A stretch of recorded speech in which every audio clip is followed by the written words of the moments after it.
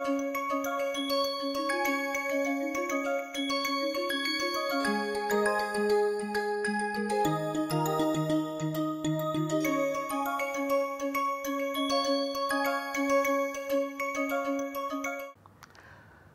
welcome to today's lecture. I hope you had the opportunity to go through the notes of the last class.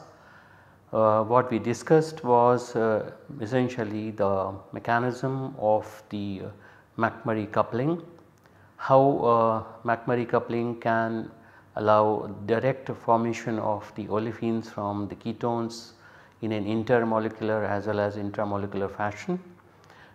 Forming different kinds of cyclic systems or acyclic systems.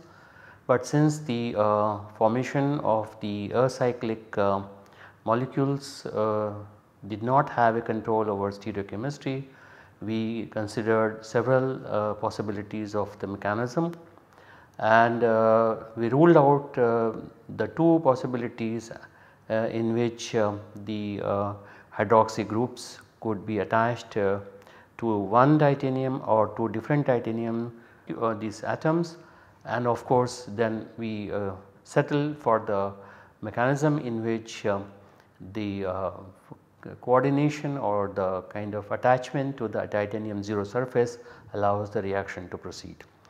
The conditions we discussed also where we can straight away stop the reaction after the coupling up to the diol stage, and we also can allow this diol under the same conditions in a refluxing way to form the corresponding olefin. This also can be done both in an intermolecular as well as intramolecular fashion. So, these detailed titanium 0 based McMurray coupling we had discussed mechanistically, and also saw the synthesis of humulene, which is relatively difficult to do under normal conditions, but this one step procedure allows the formation of medium sized ring also. Of course, we discussed the disadvantages also, that these conditions do not allow many other functional groups to be tolerated, but then there are advantages of getting such a coupling in one step.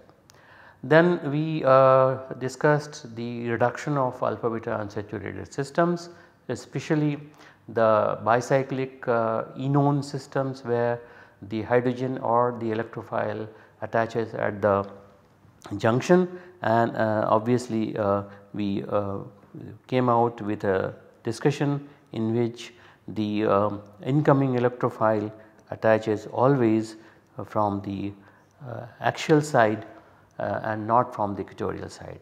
There were again three possibilities that we considered, the three types of conformations, cis decaline having two different types of possibilities and trans decaline having one possibility, and we ruled out based on steric factors as well as stereoelectronic factors, and settled for the formation of a product like this, which is very useful in the steroidal systems or interpenoid systems based on the predictions or the rule devised by Gilbert Stork. Now we look at new reducing agents which is basically a silane based reducing agent.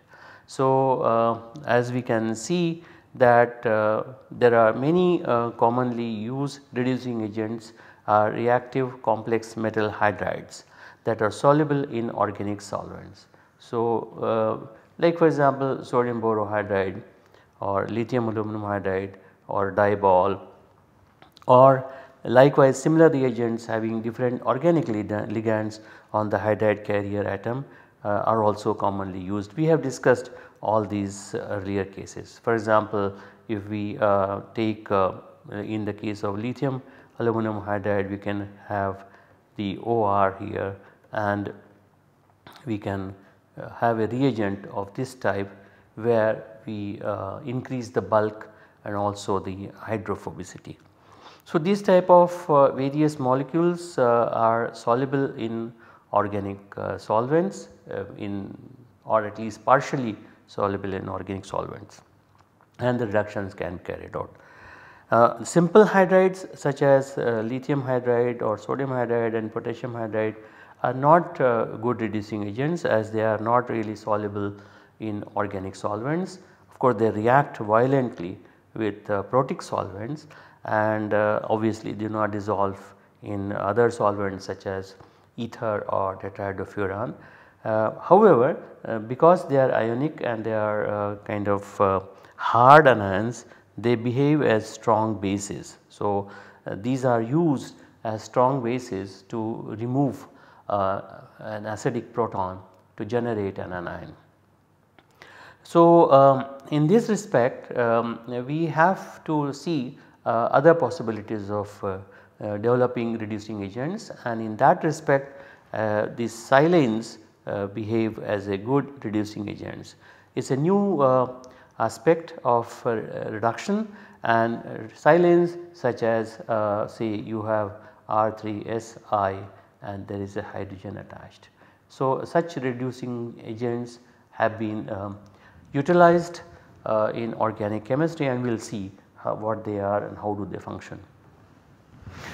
Now, the useful reducing properties of diborane, for example B2S6, are essentially due to the monomeric borane, and these monomeric boranes can be prepared as, say you have dimethyl sulfide borane complex or THF borane complex.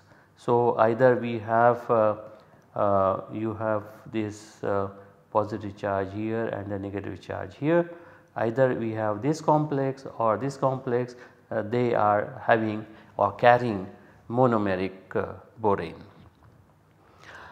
In addition to these, H.C. Brown has developed a large number of reducing agents based on boron and 9-bora bicyclic nonane or dicyamyl borane, which we discussed.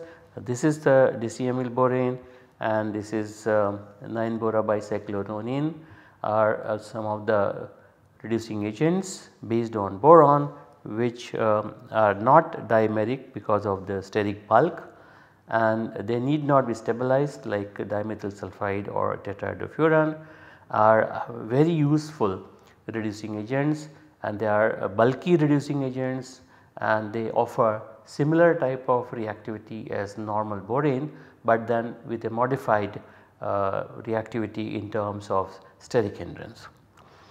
Since electronegativity and ionization potential of silicon is close to boron, so as you can see here 1.90 and 2.04 and 8.15 electron volt and 8.30 electron volt. So, they are very close to each other, the silicon and the boron. Therefore, suitable derivatives of the pyrophoric gas silane. Now, if we start analyzing BH3, which is existing as B2S6, and if we compare it with SiH4, there is a problem. The problem is that this is like a low boiling gas, and of course it catches fire. B2S6 can be stabilized, but this is not stabilized easily, and therefore although there is a comparison in terms of electronegativity and ionization potential, it is not easy to use this silane as a reducing agent as a gas. But then there are many modifications, just the way such modifications have been done for the boron. They have the chemists have also done the modifications on the silicon, and a variety of silane derivatives have been introduced to act as hydride donors. This is of course, as I mentioned, in view of the fact that SiH4 is pyrophoric and difficult to handle. Now, in most of the cases they act as hydride donors, but in some cases it has also been found that some of the silicon derivatives act as hydrogen transfer agents in radical fashion.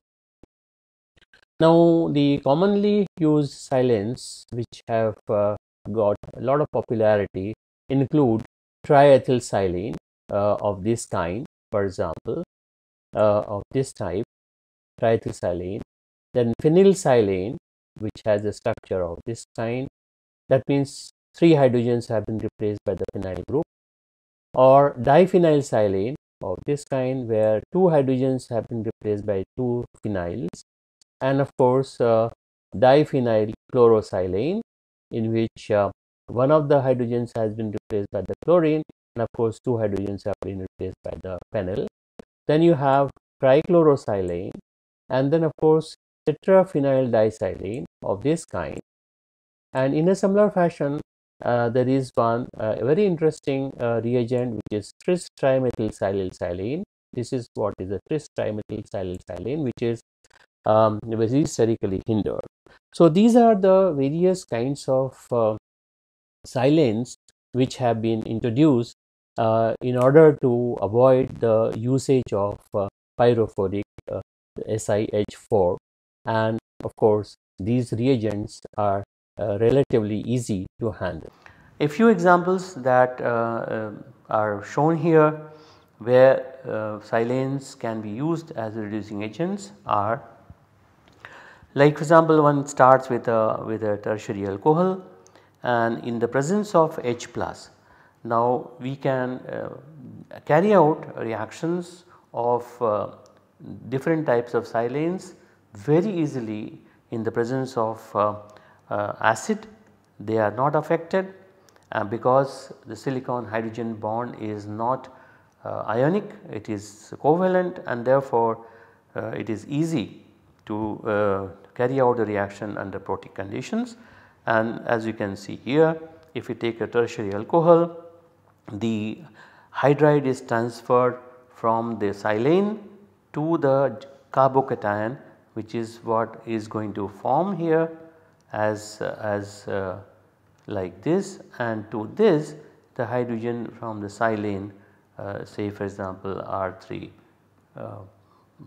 prime here, is transferred to this, and the product is this formed. Now this particular cation which is formed here would obviously has to be taken care of. So the positive charge that is going to form here will react with the nucleophile present in the reaction medium, which can be water or it can also original alcohol. So one can expect this to form, but essentially this is what is going to form. This can form a little bit if the alcohol allows the reaction to take place on the silicon plus. As you can see here, the this is the benzylic alcohol here, and it is relatively easy to form the corresponding benzylic cation, and once the benzylic cation is formed, so you have a relatively stable benzylic cation, and that benzylic cation then gets reduced here, although it is a primary cation, but it is benzylic, therefore reduction gives this particular product. Now we can see such a reaction occurring on a primary bromide, but having a cyclohexane ring system. I am very sure that most of you know what this reaction is going to be going through is if we form the corresponding cation here, which is what is going to happen when this bromide reacts with a Lewis acid like aluminum chloride. So the aluminum chloride will take away the bromide ion from here and will generate the corresponding primary cation, but then this primary cation immediately undergoes a hydride shift, 1,2 hydride shift, leading to the formation of the corresponding tertiary cation, and then this tertiary cation, as you can see, that can react with triethylsilyl having a deuterium. So it is a isotope of the hydrogen which allows the introduction of a deuterium atom at this junction. So, we can easily get the corresponding deuterated molecule using triethylsilyl which having deuterium. We can also see as similar type of carbocation based reactions. If we start with a cycloheptyl bromide, they got 39% of the direct reduction and 26% after the rearrangement. That means here again one can expect the cation to form in here, but then there is a shift of this particular bond to form a primary cation, which is what would look similar to what we did it earlier, and then this leads to again carbocation shift and forming this tertiary cation, and that is what is leading to the formation of this particular molecule in 26% yield. But it is interesting to see that if we take a simple 1-pentene, so something like this, if we take here 1, 2, 3, 4, 5, this does not get reduced because we do not have a strong possibility of generating a stabilized or stable cation. On the other hand, if we take 1-methylcyclohexene, it can easily form the corresponding tertiary cation, something like this, where the positive charge is here and the reduction can lead to the formation of such a molecule. So, there is a contrast between the two of them. This cannot form a stable cation, whereas this can form stable cation, and therefore the reaction takes place. So, what I want to apply here is that the reduction of molecules which are easy to form a cation can easily give the reduced product, and one can get the corresponding deoxygenated product. If it is from an alcohol or if it is from a halide, then obviously it is also a replacement of the carbon halogen bond with carbon hydrogen bond. If we take the triethylsilane and we use rhodium reagent or a catalyst, then it is found that it proceeds via an enol silyl ether.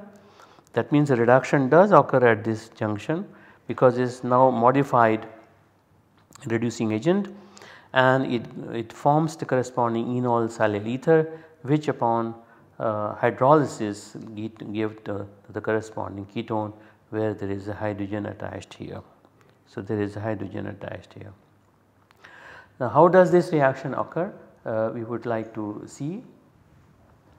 So, if we take an enone of this kind and react with a silane reagent in the presence of this Wilkinson's catalyst, then it is found that these two different types of reducing agents were basically utilized, and they lead to two different types of products. For example, the first reducing agent in which there is only one hydrogen, that means this particular reagent contains one hydrogen, and that gives the 98% of the corresponding saturated ketone via obviously enol silyl ether. That means this reaction must be going via the enol silyl ether, and this gives the corresponding ketone. So, this is the intermediate that must be forming. While in the second case, when there are two hydrogens PH2 Si H2, it is seen now that the reduction takes place directly onto the carbonyl carbon. In this case, the reaction had taken place at the 4th carbon here. So, we have to see that how does it happen. So, if we have this catalyst, rhodium catalyst, and react with any silane, this is what we are expecting to get it, where R3 can be, these 3 R's can be 2 R's and one more hydrogen or whatever.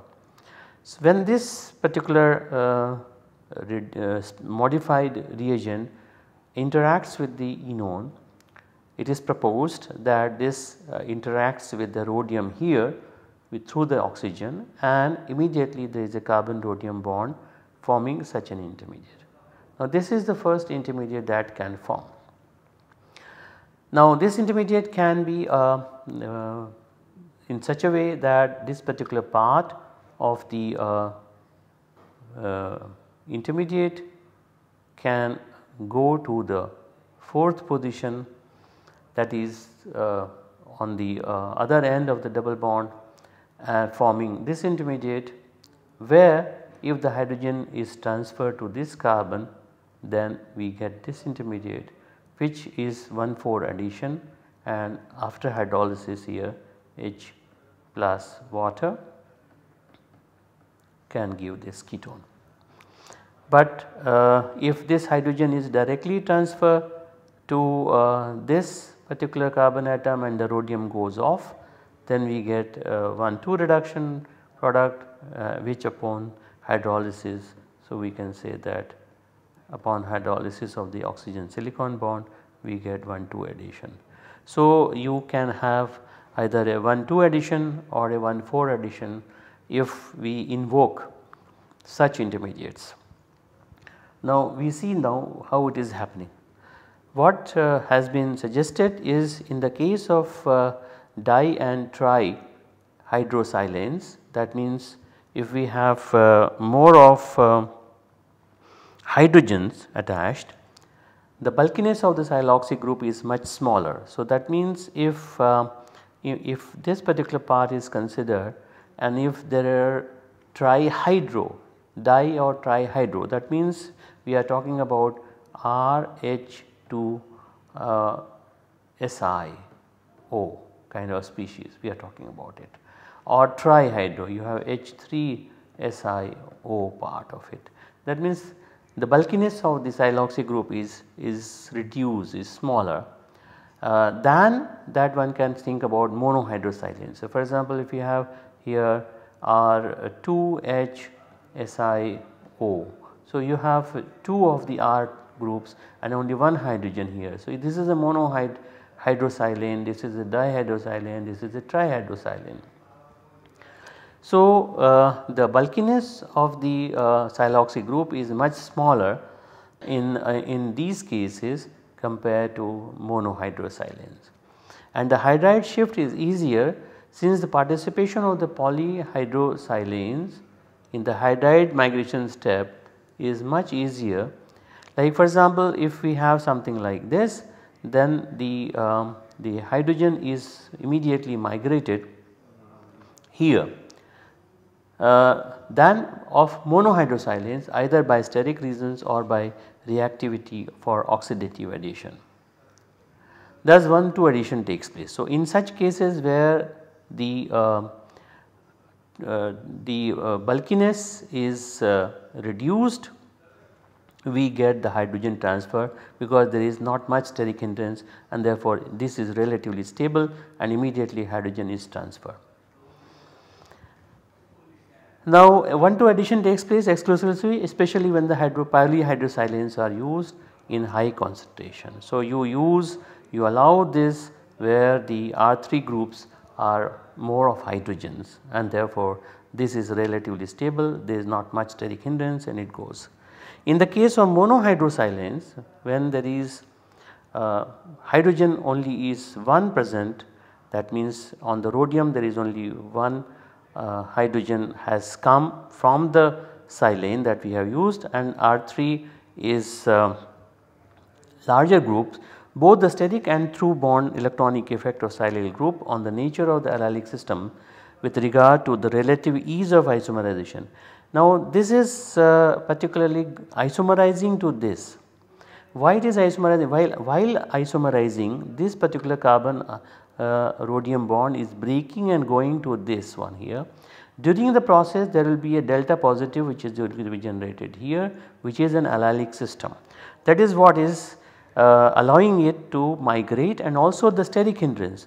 The steric hindrance between the siloxy group and the rhodium part is large when it is monohydrogen containing silane, and therefore the steric hindrance allows it to move and away from the system, and it goes to the other end of the double bond, and also during the process you have delta positive. That delta positive will be stabilized by the double bond as well as by the silicon through a beta silicon effect, and therefore thus we get the 1,4 addition exclusively, especially when monohydrosilanes are used in low concentration. So, this is how the reaction is perceived, and the reaction occurs in a way that we can tune the reducing agent, and therefore you can have either 1,2 reduction or 1,4 reduction. We can also carry out reductions of ketones or aldehydes using triethylsilane. And for example, if we take a ketone of this type with triethylsilane in aqueous medium, if we have an acid, then of course we get the corresponding alcohol and triethylsilanol as the byproduct. And in a similar fashion, if we take the ketone and reduce in the presence of an alcohol like R2OH, then under acidic conditions with triethylsilane, what we get is the corresponding ether, and again triethylsilanol comes out as the byproduct. The way it has been perceived or rationalized is that the ketone under acidic condition gets first protonated, and the water attacks onto this particular carbon atom, and then one forms the particular dihydroxy compound, geminal dihydroxy compound, which is unstable. Of course, it will be in equilibrium with the ketone. Now, if one of the two hydroxy groups, say for example this one, gets protonated, then what one could expect to get is a oxonium ion of this kind by the loss of water. Now, this particular oxonium ion then can react with triethylsilane and get reduced to lead to the formation of this particular alcohol, and of course triethylsilanol will come out. In a similar fashion, if we take this ketone and react with an alcohol in the presence of H+, then of course what we expect to form is a hemiacetal of this kind, because proton will protonate the carbonyl oxygen and the alcohol will attack as a nucleophile to form this hemiacetal, which can of course lose water to form this oxonium ion, similar to what we saw it here, but now we have this OR2 in the molecule. And now when this oxonium ion gets reduced with triethylsilane, then of course we get the corresponding ether, and of course we'll get the triethylsilanol as the byproduct. Now, this is how the triethylsilane has been utilized for the reduction of carbonyl compounds under different conditions. But in addition to triethylsilane or different kinds of silanes, people have also started using polymethylhydrosiloxane, PMHS, which is shown as like this here, and it is a relatively inexpensive, non-toxic, air and moisture stable liquid. It's of course a polymeric liquid, and it has been found to be an effective hydride reducing agent as an alternate to monomeric silane reducing agents such as triethylsilane. So we will see how the reactivity of this PMHS can be utilized for the reduction of different kinds of substrates. So till the next class we will stop it here, and we will discuss other aspects of this PMHS and other reducing agents in the next class. Till then, bye. Thank you.